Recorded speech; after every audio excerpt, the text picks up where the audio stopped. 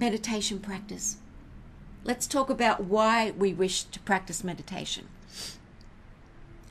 You are a soul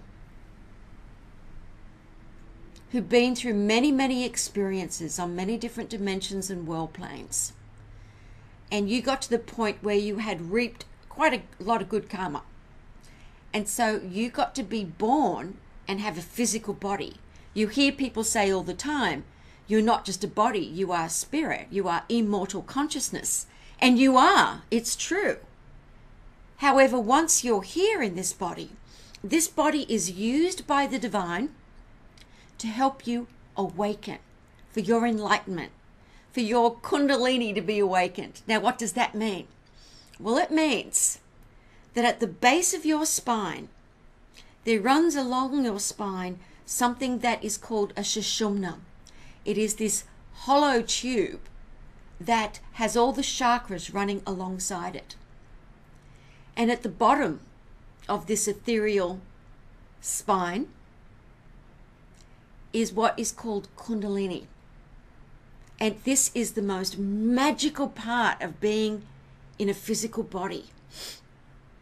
For this kundalini, when it is drawn up through the sushumna, it begins to activate the chakras.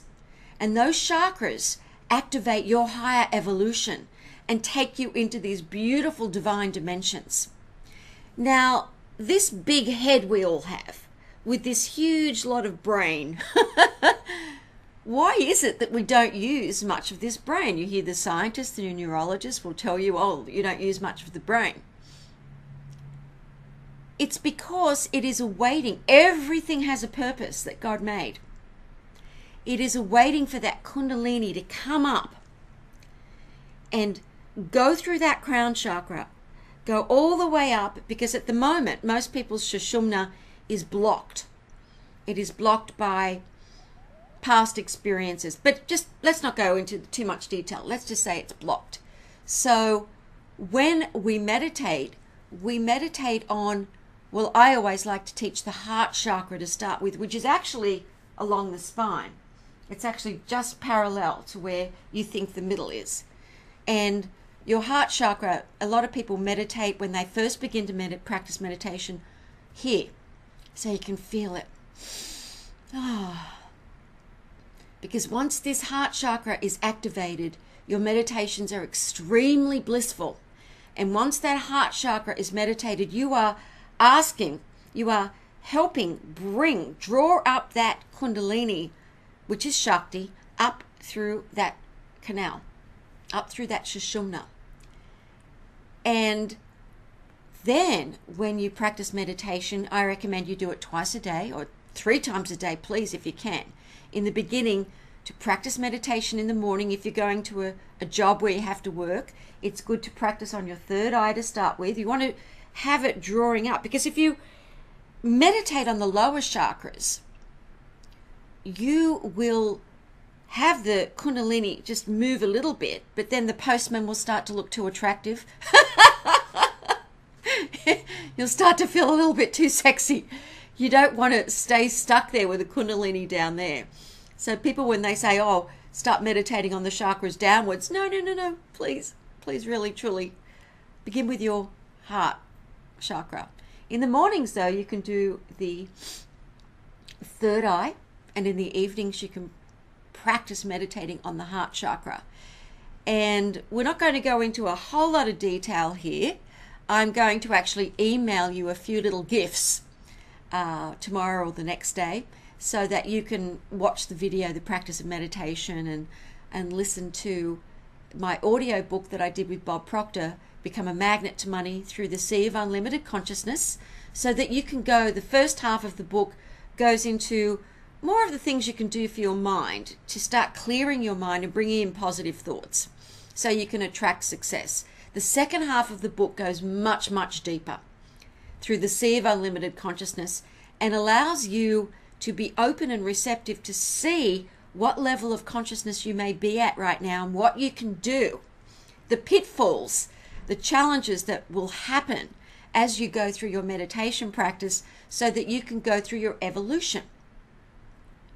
The evolution Every single person on this planet has the capability, because of this beautiful Kundalini, to awaken. Because once that Kundalini, that Shakti, starts entering the brain, it's like electrical divine currents. Yogananda Paramahansa said it perfectly. There's the best way to say it.